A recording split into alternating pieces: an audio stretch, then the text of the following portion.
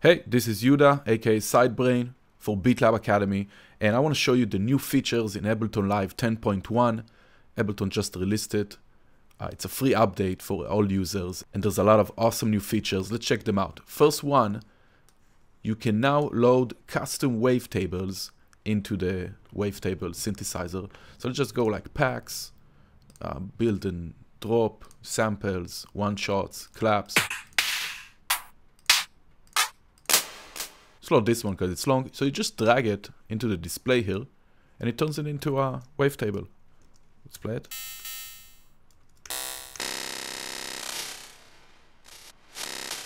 So let's say I turn off raw, and now it gives us a more messy type of waveform, but with a lot of interesting waveforms here. Alright, so you can just drag it.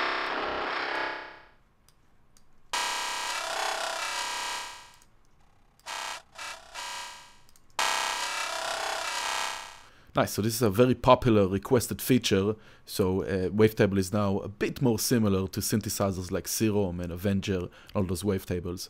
Awesome. Next, we actually have two new devices.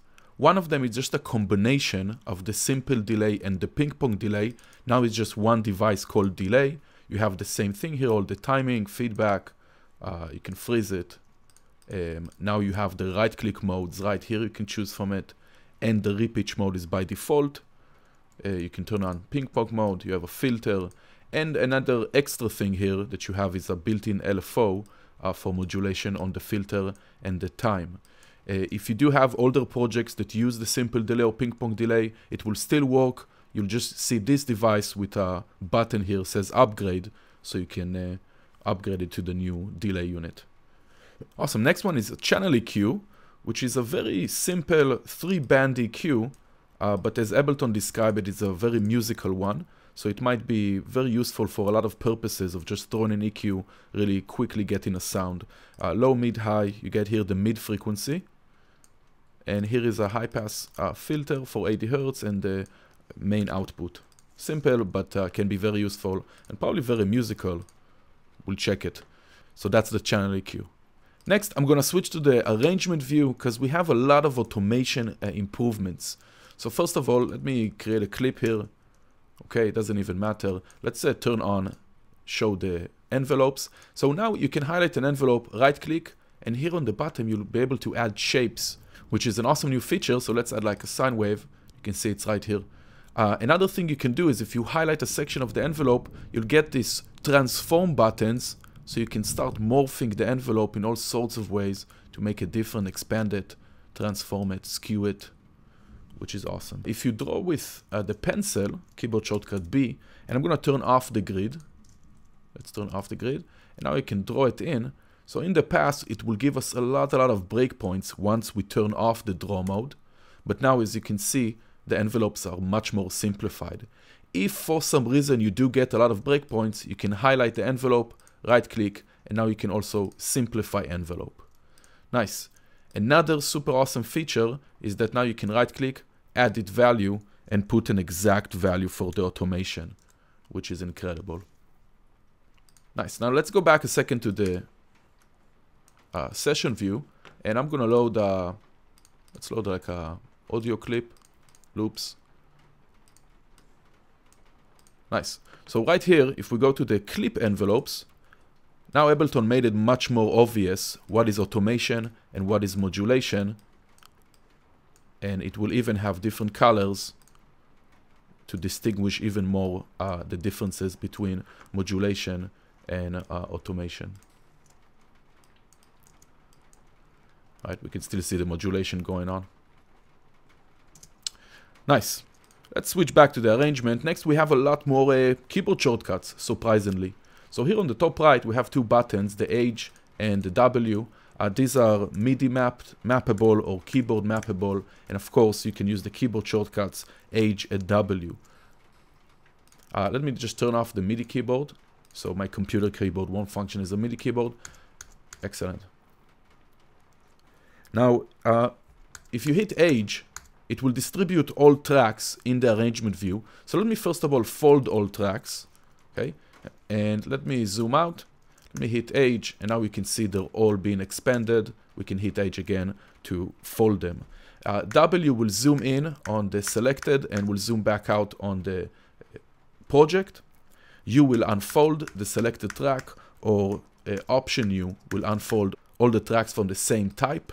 So if you have a group, let's say here we have a group, it will just fold the groups first, and then you can click again to unfold all the tracks or fold all the tracks. Sweet. Z and X will zoom in and zoom out on the selection, and if the clip is selected, it will also open it up and fill up your screen, which is very useful. So Z and X, awesome stuff. That's really great, improving, quickly zooming in, working in whatever you need, and then zoom it back out on your project. The plus and minus, if you hold Option with plus and minus, Option or Alt, it will expand the track itself. And let's bring this to the arrangement, the audio clip. Now you won't see the fades anymore.